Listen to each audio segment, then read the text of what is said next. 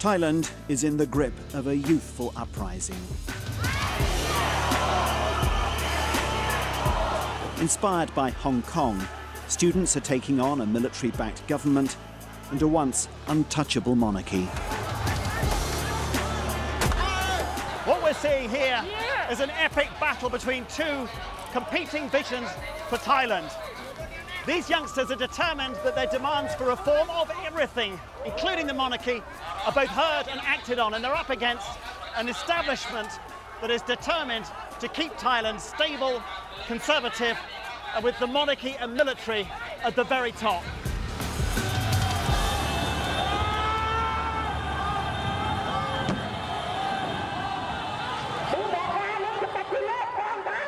Palm is a 21-year-old student and now a familiar face at these protests.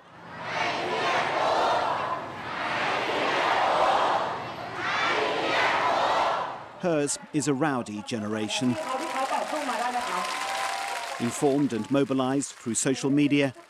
taking the Hunger Games salute as their own symbol of defiance.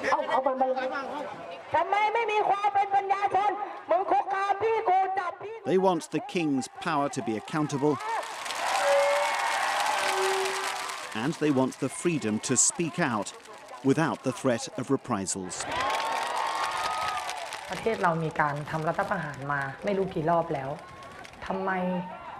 ปัญหาต่างๆมันยังไม่ถูกแก้ได้เท่าที่สมควรเท่าที่ควรสักทีแล้วพอเราลองมองไปลึกๆเราจะเห็นว่ามีอำนาจหนึ่งที่เข้ามามีส่วนเกี่ยวข้องและเป็นอำนาจใหญ่มากสถาบันพระมหากษัตริย์ควรจะมีการถูกพูดถึงหรือถูกตรวจสอบมาตั้งนานแล้วจากคนที่มีอำนาจ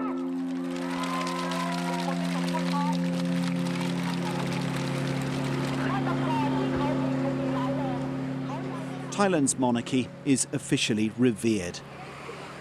But public attitudes are changing after the accession of King Vajiralongkorn 4 years ago. He's a very different personality from his much-loved father, taking personal control of vast royal assets worth tens of billions of pounds and taking command over some powerful army units. Criticising him, though, can be illegal and dangerous.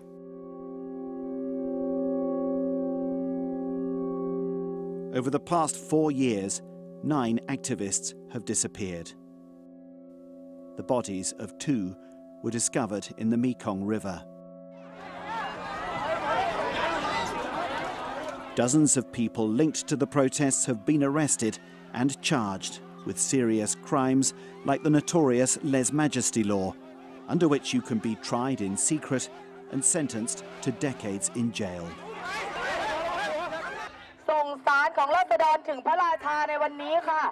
This, though, has not deterred them. Here, Palm is leading a letter-writing protest to the king,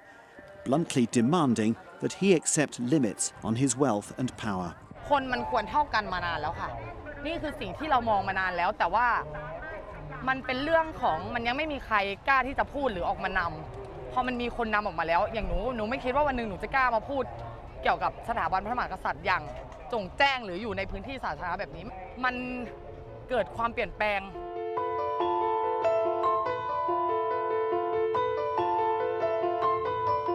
By making these demands, though, they've triggered a reaction.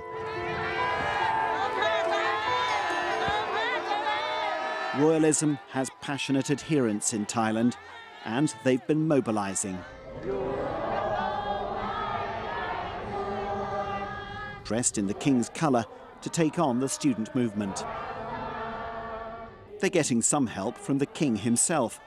who, after spending much of his reign abroad, is staying home these days and a lot more visible. The king has responded by abandoning his normally stiff and stern public persona and going on a series of very high-profile walkabouts like this one, allowing the Thai people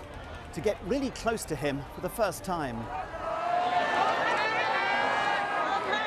They reach out to touch the royal couple for good luck. We are but dust under the feet of the king, as the Thai saying goes. Among them is Warong Dekgit Vikram, a former politician who gets a personal word of thanks from the monarch for his pro-palace activities. He thinks using the toughest laws against the protesters is justified. แต่อย่าลืมว่าคนกลุ่มนี้เนี่ยใช้คำที่หยาบมากปล่อยเฟกนิวกล่าวหาพระมหากษัตริย์ในหลายๆเรื่องโดยที่ไม่ใช่เป็นเรื่องจริงเรียกว่าการปกป้องสถาบันด้วยกฎหมายแบบนี้มันเป็นหลักสากลในทุกๆประเทศที่มีประมุขแห่งรัฐที่เป็นพระมหากษัตริย์ผมเชื่อว่าถ้าคนอังกฤษไปด่าองค์พระมหาองค์ควีนอลิซาเบธด้วยภาษาแบบนี้ผมว่าติดคุกไปนานละ But that's just not true, because in Britain you can say pretty much what you want about the Queen and you won't go to prison. It's very different from the situation here in Thailand. คือเอาง่ายๆเรามองถึงหลักการถึงที่เขากระทำถามว่าเขาสมควรไหมที่จะใช้คำหยาบขนาดนี้แบบต่อเนื่องแม้แต่คนไทยส่วนใหญ่ยังรับไม่ได้เพราะเอางี้เราไม่ต้องมาดูว่าช่วงเวลาคุณจะติดคุกนานเท่าไหร่อันนั้นไม่เป็นไรแต่ถามว่าอย่างนี้สมควรไหมที่เกิดขึ้นในประเทศอังกฤษ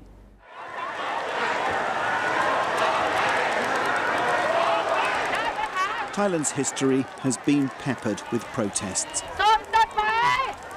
but none perhaps so inventive and so provocative as this generation, which refuses to be bound by Thailand's traditions of hierarchy and order. Well, this is pretty extraordinary. This demonstration has come right up to the gates of the Royal Palace, perhaps the most sacred location for Thailand's monarchy. Now, by making demands of their king, by insisting he change his ways, these mainly young activists opposing the kind of challenge that this powerful, untouchable institution has never faced before.